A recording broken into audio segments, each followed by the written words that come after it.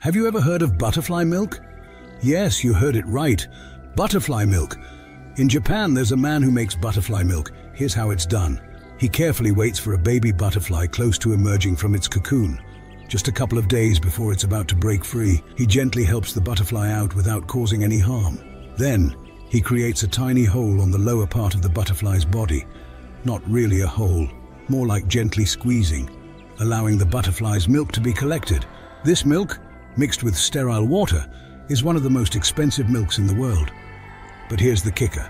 It's highly concentrated, so one butterfly produces about a liter of milk when mixed with water.